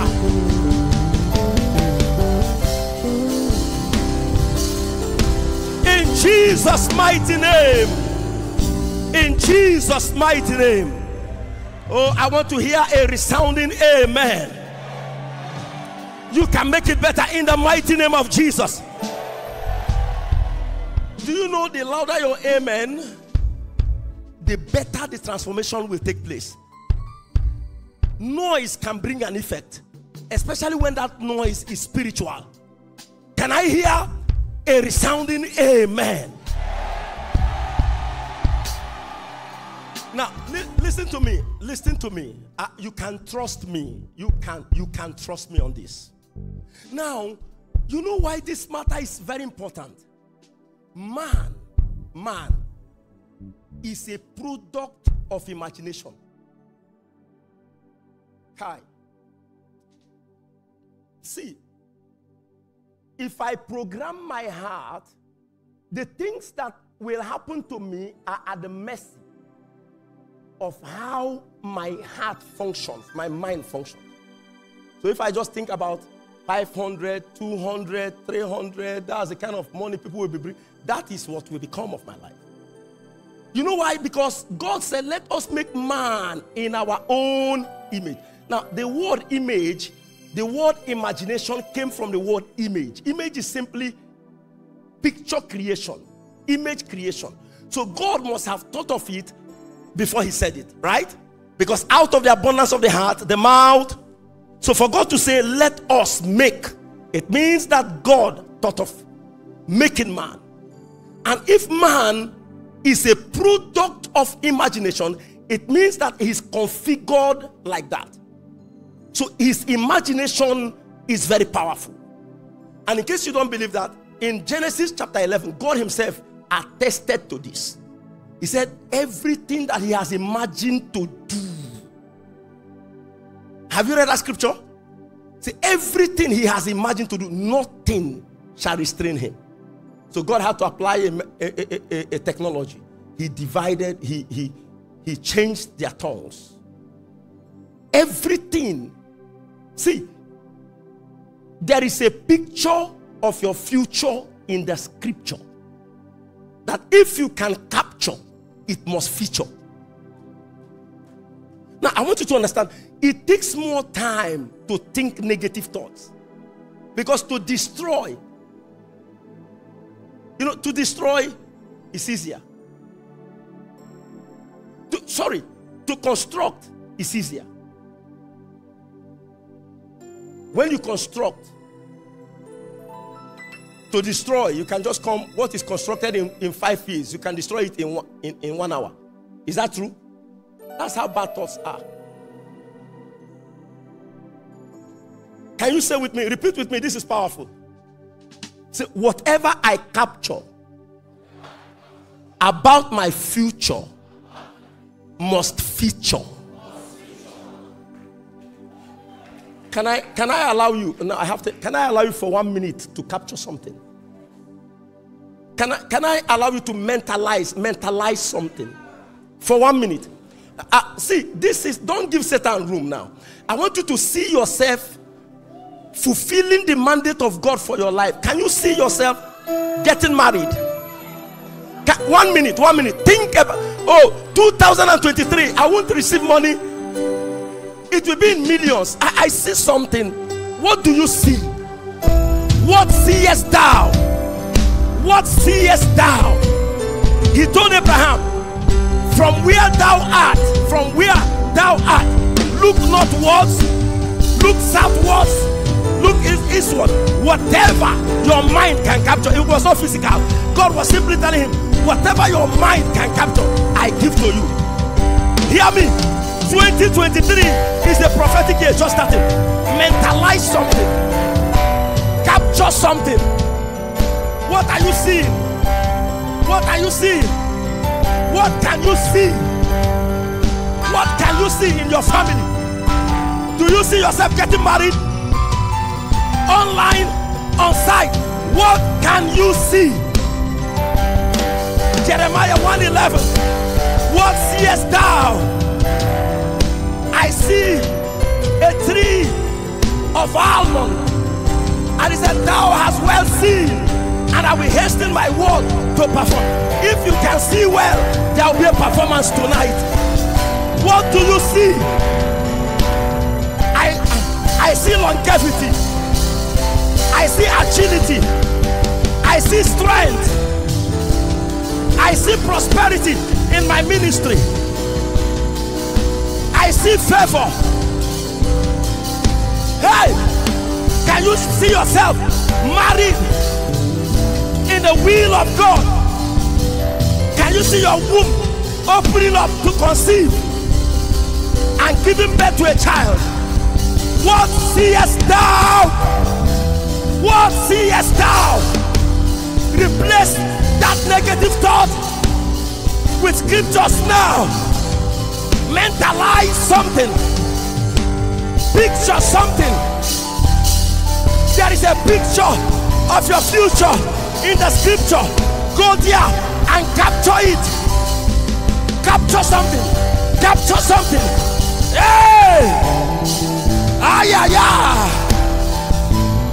Somebody feel something.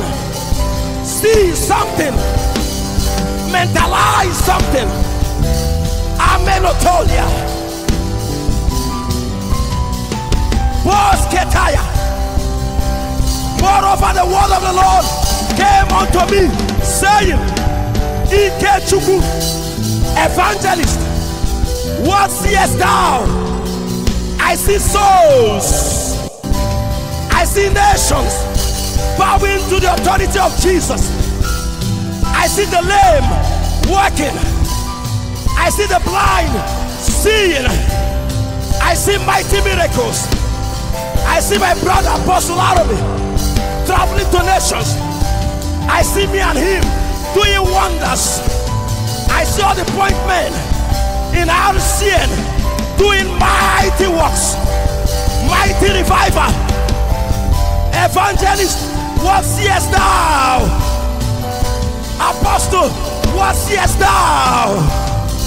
What seest thou? I see a mighty revival in Ukraine, in Russia, in Europe. What seest thou? What seest thou? Can you begin to pronounce the things you see? Confess it. Confess it. Confess it. Confess it. Confess. Confess. Confess them. The things you see. The things you see. Confess them. Confess them. Begin to confess them. No death. No death. No failure. I see me passing the interviews, obtaining the visas. I see myself breaking through, breaking forth, building houses, hosting crusades, souls jumping out to receive Jesus. I see myself raising the dead. What seest thou? What seest thou? Mentalize it. Hey! Abatolotoi. Emetosia. Fabretoska. Somebody confess the things you see now. Pronounce them. Declare them. Declare, declare, declare the things you see. The things you see.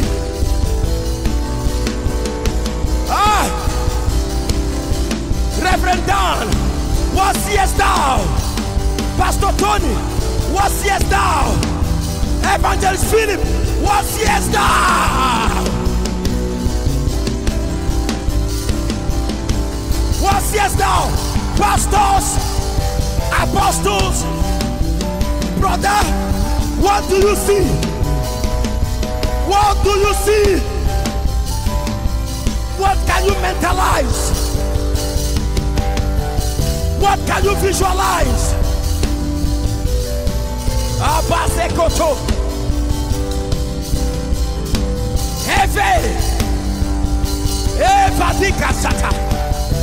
My God, there shall be a performance of the things you have seen. There shall be a performance. There shall be a performance. There shall be a performance. There shall be a performance of the things you have seen. Hey!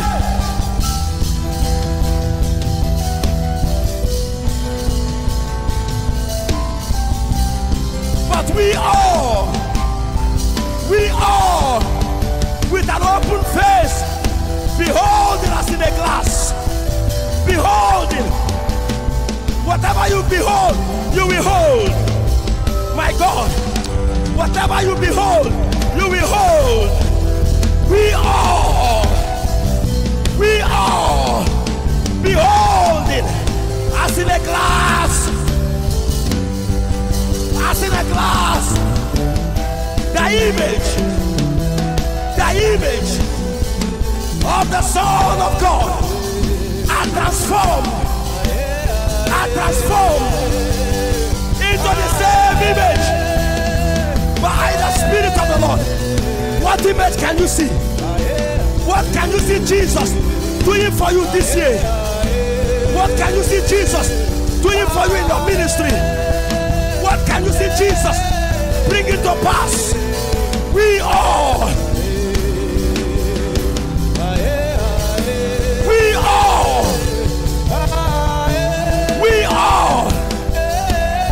beholding. What can you see in the world? What can you see in the world?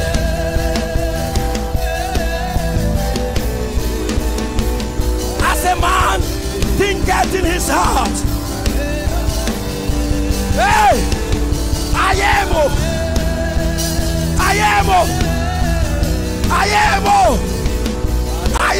Seto Abescotela. In the name of Jesus. In the name of Jesus. In the name of Jesus. Let that amen be resounding. In the name of Jesus. It can be better.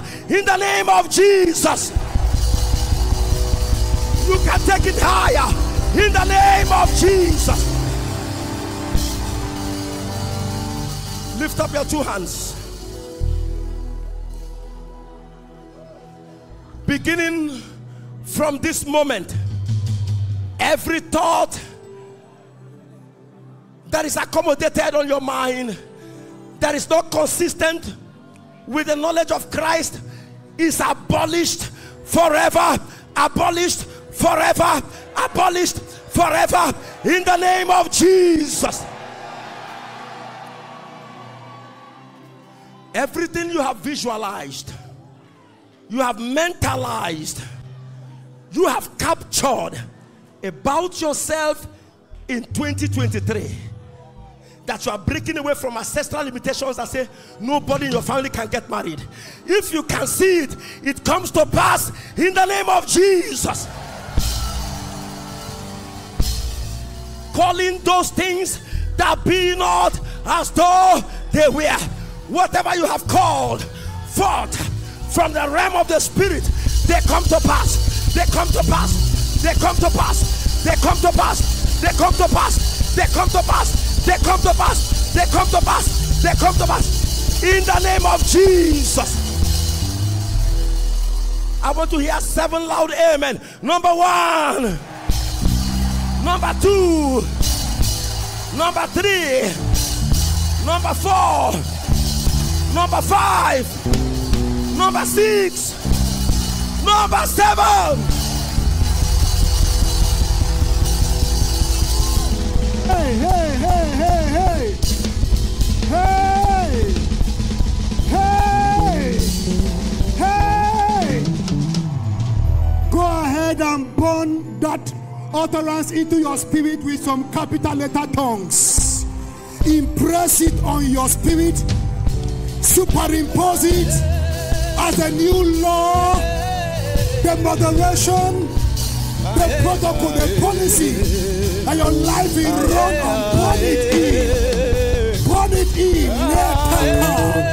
Abrazo Savena, Elaruade, Kuza, Ave Sasa, Samalanteka, Kobalantaka, Abedos, Abedos, Abedos, Sunakete, Fraso Save, Evita, Evita. The birds of prey have no access to the seed sown right now. I move from 30-fold, I move to 60-fold, and I transit to 100-fold.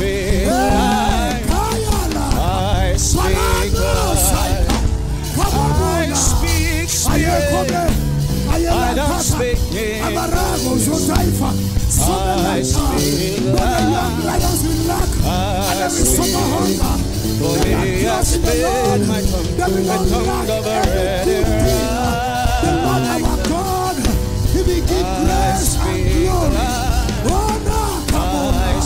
Aviata, Aparate, Susabo, the Lord will take my path with those that help me, and I receive my desires from them that help me.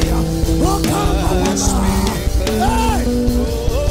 With long life, He does satisfy me early, so I will live and rejoice all the days of my life.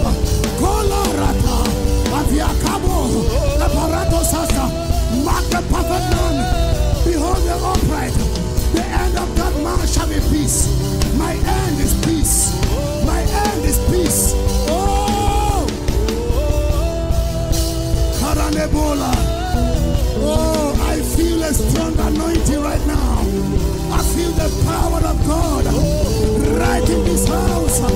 Miracles happening right in this house. Impartation taking place right in this house. Ordinations, callings being activated. Callings being unleashed right now. Kayelata. Openings, openings, openings, openings. Sanetapa.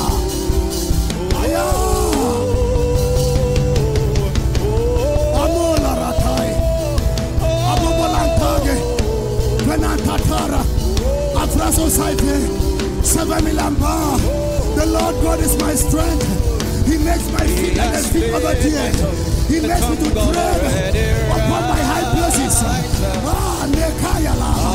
high places. The high places. They are my native habitat. I tread upon my high places. That is why though the victory do not blossom.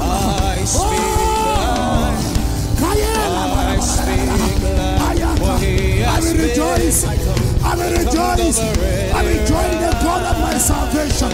I join the God of my salvation. Sekambo, Selapanta, Apraskobi, Vinatata, Aparakasko, Avionompata. The manifestation of the Spirit is given to every man. That every man includes you and me. We will see more and more manifestation. Oh! I see cripples walking. I see myself holding clutches. Miracle merchants, not just retailers, merchants of miracles, distributors. Hey! The Lord bear the witness with diverse signs and miracles and gifts of the Holy Ghost, accompanying it. They went out everywhere preaching, the Lord walking among them. Oh, I go in company of the worker, Kayana,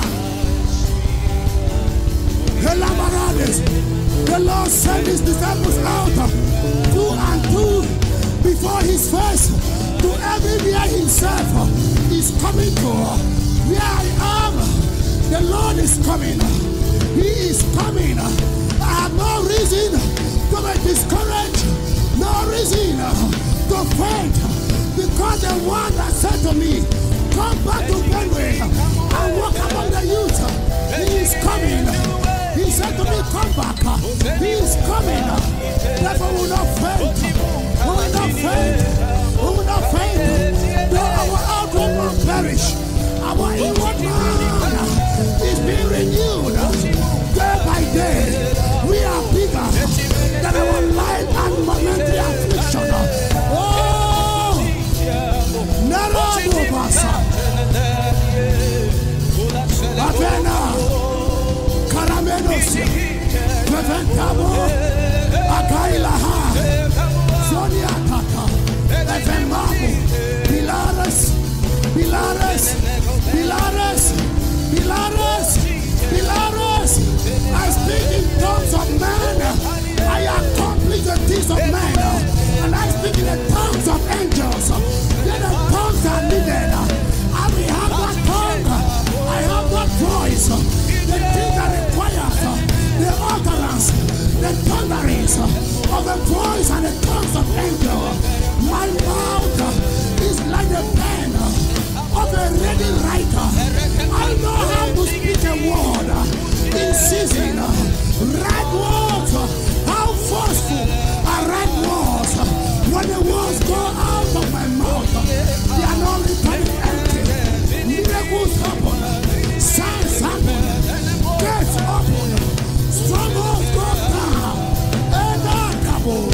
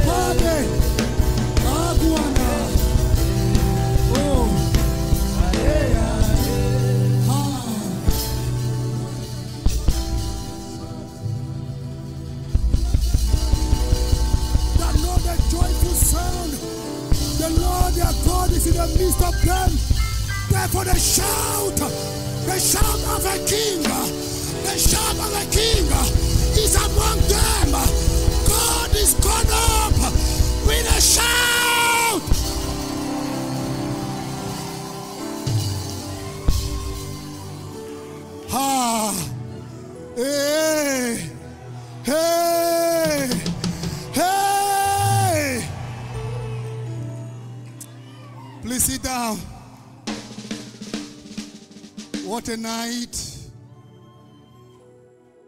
What a night. Ah, yeah. Ah, yeah. Glory. Glory. Glory. Glory. Glory. Glory. Hey, all the connections for power has been installed. If we stay here a little longer, the meeting will extend more than you can bear. Hallelujah. Whether you are following, streaming this meeting right in the very comfort of your room, there is power there. There is power there. There's power. There is power. Power. Somebody say power. A man met Jesus and said, come before my daughter dies. And Jesus said, go, your daughter is made whole. Right from where Jesus was, he didn't need to get there. You know why? Power went out. Online, on ground, wherever you are, there is power right where you are right now. Can we give the Lord a big shout of praise? Oh yes. Great things are in store and in stock. I don't think this is a meeting that anybody should, for any reason, absent himself or herself from. These 40 days, they are couched in the very bellies of God. And so much is already provided for. You need to make yourself available for what God has provided for in the name of Jesus Christ.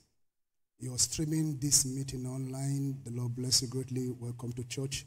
Those of you in the overflow of the online church, God bless you in the name of Jesus Christ.